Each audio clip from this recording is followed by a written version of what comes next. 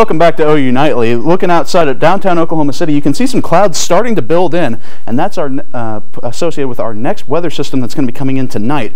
Right now, it's though 47 degrees, mostly cloudy skies, and dew points of 26 degrees. It's very much a winter day outside.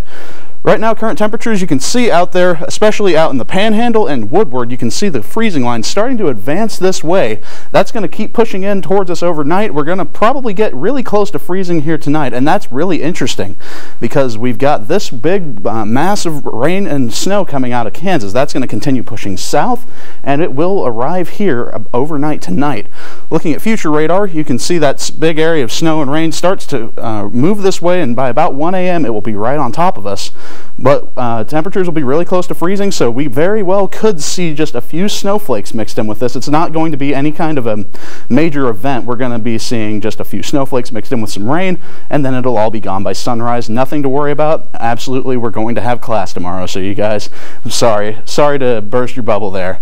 So going forward, those clouds will move out by tomorrow, and then they'll leave us with really, really cold temperatures in the morning. Wind chills will be down into the teens, so you want to make sure you dress for that in the morning. And then we're going to be dealing with a pretty cold day tomorrow, 42 degrees here in Norman, with a few spots just maybe trying to crack 50, but it's going to be pretty cold tomorrow. But that's not going to be the story going forward. After tomorrow, we start warming up. By Friday, we're into the mid to upper 50s.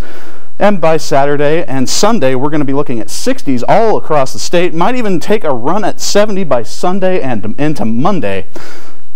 So once we get this last cold day out of the way, 42 degrees tomorrow, we will be looking at 50s and then 60s, just an absolutely gorgeous weekend. If you want to be outside at all, this will be the weekend to do it because it's going to be nice, not too windy, not too bad, and very warm. All right, well, thank you, Jack.